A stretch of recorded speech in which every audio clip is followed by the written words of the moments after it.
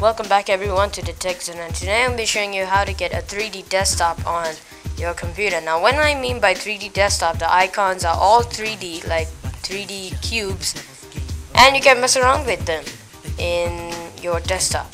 So I'm going to show you how to get it. So go to the link in the description, and over here you'll get Shark Desktop 3D version 0.5. It's pretty old, last year, but it doesn't matter. So you can download the setup file,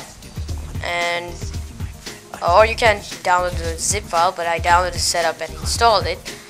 And once you're done, there will be an icon in your desktop shortcut, and let's open it up. Let's see what happens. Now your desktop will become like this, all cubes of icons.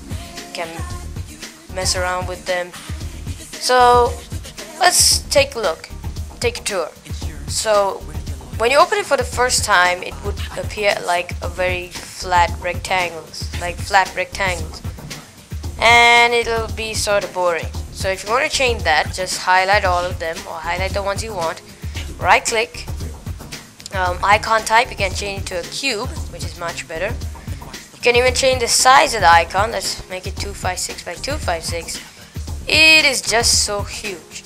So I'm just gonna reduce that. Icon size 64 by 64. Those are not the only things you can do. You can stack up the icons. That's pretty fun. So let's take one out. There we go. And you can even, let's see what else. You can auto arrange the icons, but what's the fun in that? Whereas you can stack them up.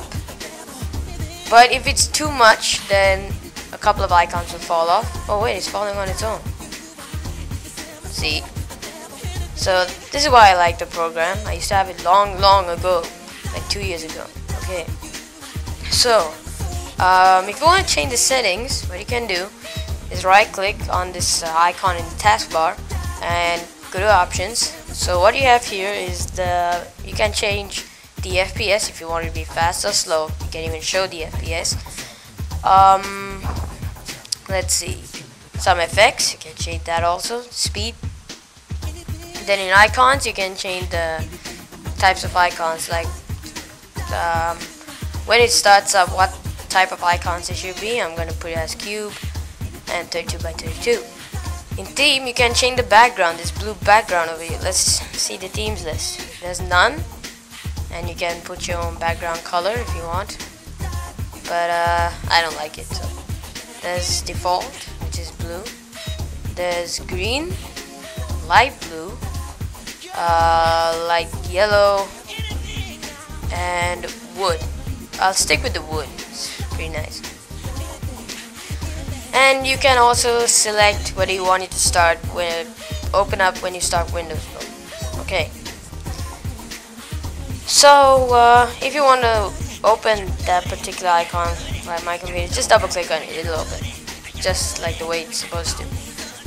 Okay, so that's about it. So thanks for watching, hope you enjoyed it, and if you did, why don't you subscribe for more great tutorials. So thanks for watching, and have a great day.